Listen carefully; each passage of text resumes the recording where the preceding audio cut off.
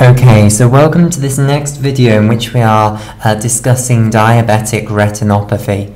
Okay, so we've discussed the structure of the eye, we've discussed what you see if you look through an ophthalmoscope, we've discussed the structure of the retina. The one last little thing we need to discuss before actually moving on to the pathology of diabetic retinopathy is we need to discuss the microvasculature, basically.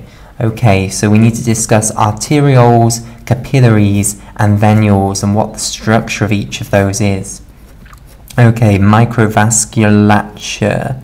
Right, so this just means small blood vessels, basically. Right, so basically, this is the principle. What happens is you start off with small blood vessels known as arterioles. Okay, and there is a little bit of a problem here. Basically, arterioles, the term arteriole actually covers a huge scope of different sized blood vessels, okay?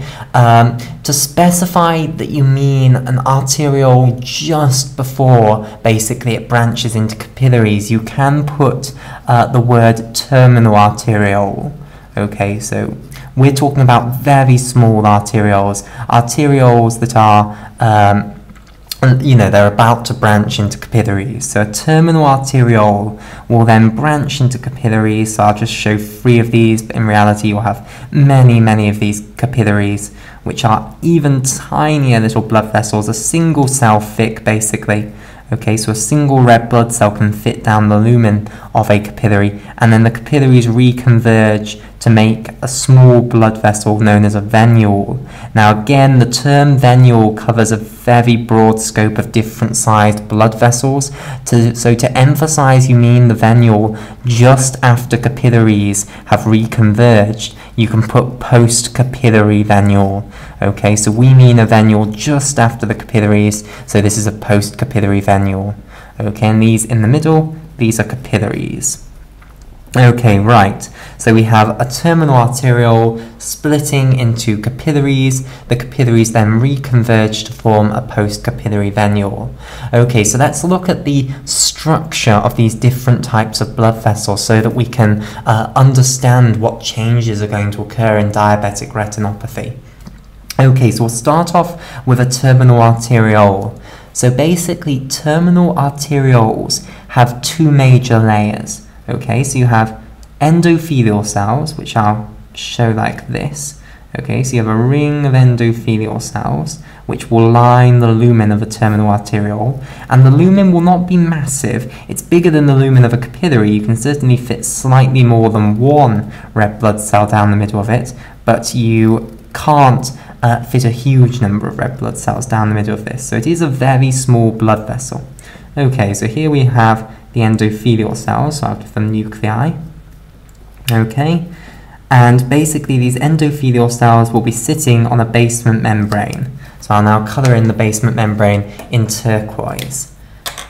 Okay, so here we go. Here is the basement membrane in turquoise.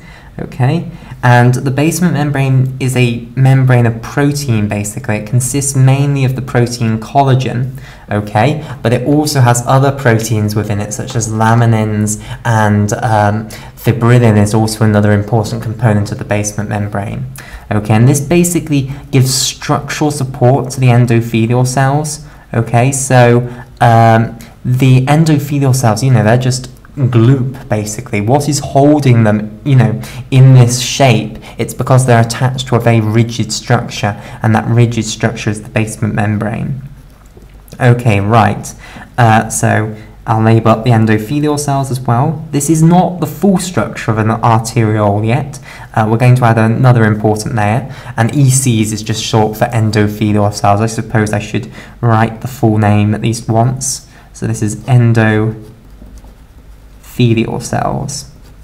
Okay, and then surrounding the basement membrane, what you then have is a layer of smooth muscle cells. Okay, now it's not just necessarily one smooth muscle cell thick, it might have multiple layers of smooth muscle cells, but it is a single layer of smooth muscle cells. Okay, so let's have these smooth muscle cells here. So I'm starting to regret already having drawn the smooth muscle cells one by one. here are the smooth muscle cells, basically. They will surround it like so. And as I say, you can have multiple layers on top, so it's not necessarily one layer. Okay, like so. And you can imagine continuing it on like so, so it completely surrounds the terminal arteriole. So that's the structure of an arteriole. Now let's turn our attention to the structure of a capillary. Capillaries are tiny, basically. They have a circumference which can be spanned by a single endothelial cell, basically, like so. So you can have a single endothelial cell going the full way round, okay? And then they, again, will have a basement membrane around them, like so. And they also have other types of cells that surround them, okay? They have a special little type of cell known as a pericyte, which has contractile properties, but they sort of are dotted around. You don't have a continuous layer of them. They're just sort of dotted. They kind of are like starfish, sort of dotted on the capillary, okay? So this is a pericyte here, and I'll colour it in a special colour to distinguish it from the endothelial cell. So we'll have the pericyte in blue. Okay, so capillaries have these pericytes that surround them and have contractile properties. Now you can see that the lumen of a capillary is absolutely tiny. Okay, so a single red blood cell can pretty much fit through that lumen. So it's a very, very small blood vessel. Right, so we'll now turn our attention to the post-capillary venules. And I would just like to say one more thing about capillaries before we move on. Capillaries are where, you know, they're often referred to as the business end of the microvasculature. And the reason for that is that they are where the exchange of nutrients and waste products is actually going to occur. So nutrients will leave the blood and go into the tissue fluid, and waste products such as carbon dioxide and water will come back from the tissue fluid and come into the blood, basically. Okay, so capillaries are where exchange occurs. And then finally, we'll talk about what a post-capillary venule looks like. And I think I might have found a quicker way of drawing it now.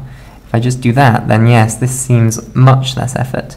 Okay, so post-capillary venules, they're really just big capillaries. Okay, so they have more endothelial cells than capillaries. They need more endothelial cells to make up the complete circumference than do capillaries.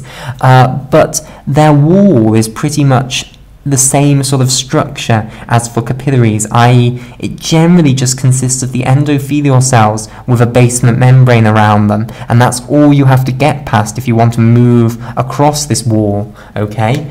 So they're really just like big capillaries. Okay, so this is a post-capillary venule. So that's our discussion of the microvasculature now complete. So let's talk about the pathology of diabetic retinopathy. Okay, so diabetes is persistent chronic hyperglycemia. Okay, so if you have diabetes, you will have frequent periods where your blood sugar is too high, and when you have too high blood sugar, that's called hyperglycemia. Now, hyperglycemia, through mechanisms that are still not understood, but it has been shown, basically. We don't understand the mechanisms, but we do know hyperglycemia causes diabetic retinopathy. Okay, by mechanisms that, as I say, are not understood, it causes diabetic retinopathy. Now, basically, there are two phases to diabetic retinopathy. So hyperglycemia is going to cause the first phase, and then the second phase is going to be caused by the first phase, basically. So the first phase of diabetic retinopathy is what's known as the pre-proliferative diabetic retinopathy. So pre-proliferative diabetic retinopathy. Okay. So what happens in pre-proliferative diabetic retinopathy? Well, many different things happen to the microvasculature within the retina, basically. Okay, so the first thing to say is that the pericytes, basically, in the capillaries, the pericytes that surround the capillaries, those go down in number. Okay, so I'll just list what happens, and as I say, the mechanisms by which this happens are not known. So one of the things it causes is the pericyte number goes down. So you lose the pericytes surrounding your capillaries. Okay, so pericytes go down. I'll just put an S there. Right, so no more pericytes around those capillaries. In addition, the basement membranes become much thicker. So basement membranes become thicker. So I think I'll combine these together to make a little picture out of this. So I'll now draw a capillary that has a much thicker basement membrane, but with no capillaries. And it's not just in capillaries that the basement membranes get thicker, it's in all of the microvasculature, but I can kill two birds with one stone if I draw a capillary. Okay, so here is our endothelial cell that's spanning the full circumference of our capillary. Like so, there's its nucleus, and now it's going to have a really, really thick basement membrane, basically. So let me now show this. Okay, like so. So here's the basement membrane that is really, really thick. Okay, so we have hugely thickened basement membranes. Okay, so I've combined those two into a picture. So basement membranes go up, pericytes go down. Okay, right. Now, also what happens is you get a lot of what are known as microaneurysms. Okay, so a scary word. So let me explain what an aneurysm is, because there are many different types of aneurysms. There are true aneurysms and there are false aneurysms, and people often talk about dissections, although they're not strictly an aneurysm, but they can lead to aneurysms. So I'll talk about true aneurysms, false aneurysms, and dissections. Okay, so what is an aneurysm then? An aneurysm is basically where you have an abnormal dilatation of an artery, basically. It's usually an artery, but it can be a blood vessel, any old blood vessel. Okay, so usually, basically, if we just draw a blood vessel, and usually the typical examples of aneurysms do not involve arterioles, instead, you know, you're talking about aortic aneurysms. So we'll use the example of the aorta. Okay, so we have some massive great blood vessel here, and you know it's supposed to be a certain thickness. Now basically an aneurysm is when it hugely dilates at some point, and this isn't just, you know, it isn't just the sort of natural physiological dilatation that you get occasionally. This is a massive great ballooning out. Okay, so I don't really know how I'm going to show this picture because I've drawn it too big. Let me draw another picture. Okay, and this time I'll be able to show it more effectively. So if I draw it more like this, I'll be able to show the ballooning much more effectively. So if instead you have something that looks like this, okay, and I want to stress it's the ballooning of the entire wall. So the entire wall is stretched out, okay, like so.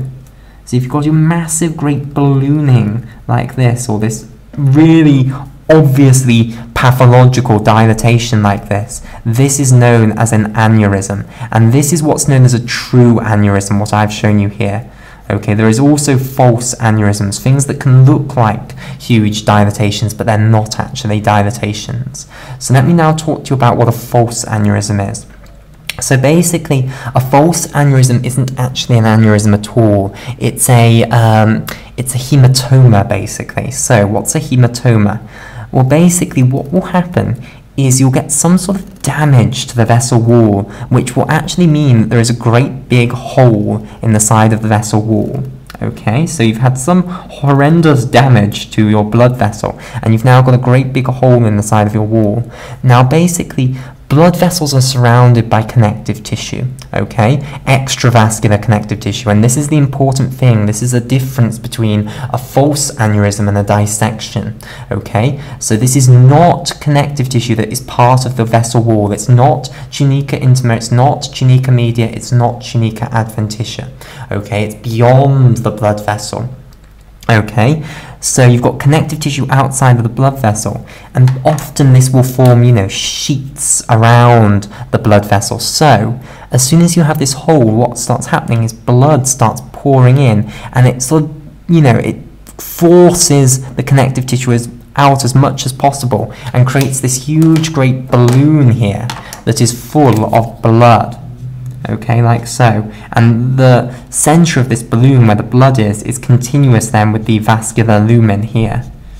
Okay, so this then is what would be called a false aneurysm. And false aneurysms are also sometimes called pseudoaneurysms. So a false aneurysm or a pseudoaneurysm, whichever term you prefer.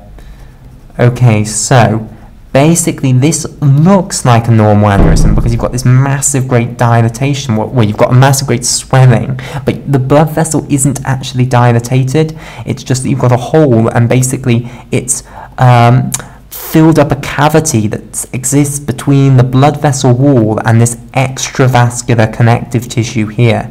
And you've basically now got this pulsating mass of blood. Okay, and I'm about to write extracellular there, extravascular connective tissue. Okay, and basically when you've got a mass of blood, that's what's known as a hematoma. Okay, so oma means tumour, and when it's a tumour of blood, basically it's a hematoma. Okay, and often hematoma is spelt with the American spelling, of heme, so hematoma. Okay, right. So false aneurysms are not actually aneurysms, they're hematomas. Okay, right. Now let's also talk about what dissections are, just so that we're clear on that. They're not important for us. We're talking about aneurysms, true aneurysms, okay, which you see in the microvasculature. That's what's weird. You get dilatation of the microvasculature blood vessels. These are usually pathologies that we think of as occurring in, you know, massive great arteries. Okay, so what is dissection then? Basically, dissection is when you get some sort of injury to the vascular wall, but not as bad an injury as you had here, not one that completely puts a hole in the vascular wall. Instead, what you get is one that puts a partial hole in the vascular wall. Okay, so maybe a little hole like this, but not one that completely goes through the vascular wall. Then what happens is blood goes into this, and basically it can force its way between the potential planes, between layers of the blood vessel. So maybe in the case here, you could split the basement membrane away from the smooth muscle cells, and the blood would move between the basement membrane and the smooth muscle cells. So basically what you'd end up with is a layer of blood between two different layers of the blood vessel wall, basically, and that then is what's known as dissection, because dissection means separating pieces apart, basically. So you're separating different layers of the blood vessel wall, basically. Okay, so that's what is meant by dissection. So basically, you get huge unnatural dilatations of microvasculature blood vessels in the retina in response to hyperglycemia. Okay, so we'll continue this discussion of the pathology of diabetic retinopathy in the next video.